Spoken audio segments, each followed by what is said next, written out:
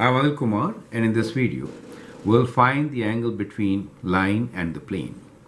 The question here is, find the angle between the line r equals to 0, 0, 1 plus t 7 minus 1 4 and the plane 2x plus 5y minus 2z equals to 8, right? So we are given a plane and a line. So let me just sketch a plane just at random, right? Let us say this is our plane, right? So that's the plane which we are thinking about. And then we have a line here. So let the line be kind of going like this, okay? Let this be the line. And we want to find the angle between the line and the plane. So clearly the angle between the line and the plane will be kind of this angle, theta. This is what we need to find. Now how do we find that? The best way to find is to find the angle between the line and the normal. So we know from here that the normal will be kind of like this. So that is the normal vector for the plane. But if I find angle between the normal and the line, I get that angle, which is this angle, correct? Okay, so this normal actually will make 90 degrees angle with the plane, right? That is why it is normal.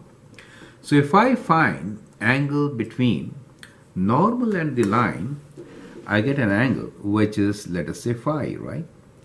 So how is phi related with 9? It's a complementary angle. Do you see that?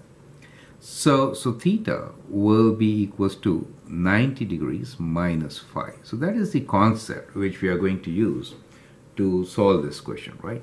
So the idea is, step 1, find angle between line and normal to plane, right? So that is what we'll do. And then we know that the angle between line with plane, let this angle be phi. Then we know angle between the line and the plane is equals to 90 degrees minus phi, right? So that is the concept. So with this concept, you can pause the video, answer the question, and then look into my suggestions. So what we are given here is the line, which is equals to, this point is 0, 0, 1 plus t times 7 minus 1, 4. So the direction is 7 minus 1 and 4. As far as the plane is concerned, we are given a plane pi, let's say, which is 2x plus 5y minus 2z equals to 8. So the normal in this case is 2, 5 minus 2, right? So we need to find the angle between them. So we'll do dot product. So we know m dot n is equals to magnitude of m times magnitude of n times cos theta, and so we can find what theta is. So we could use this formula. We say cos theta equals to m dot n divided by their magnitudes, right? Okay, so that is the formula for us. Let's find the magnitudes first, or we can just substitute here. Anyway, let's find them here. So let me find what values are required. So magnitude of m is equals to square root of 7 square plus minus 1 square plus 4 square, right? Which is, let's use the calculator. 7 square is 49, 50, 64. Let's do this, okay.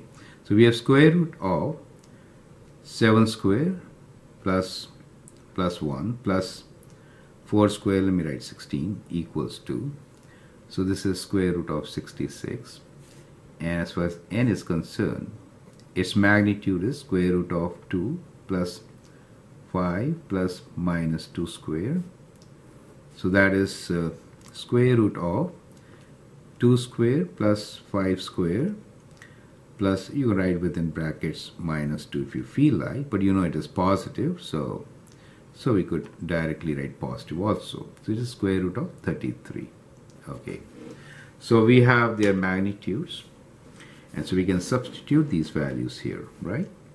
So m dot n, which is 7 minus 1, 4 dot n is 2, 5 minus 2 divided by magnitude of 66 and 33.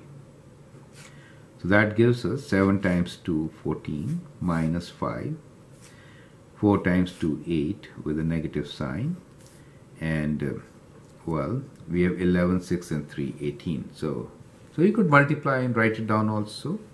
So within square root, we have 66 times 33, that is 33 square root 2.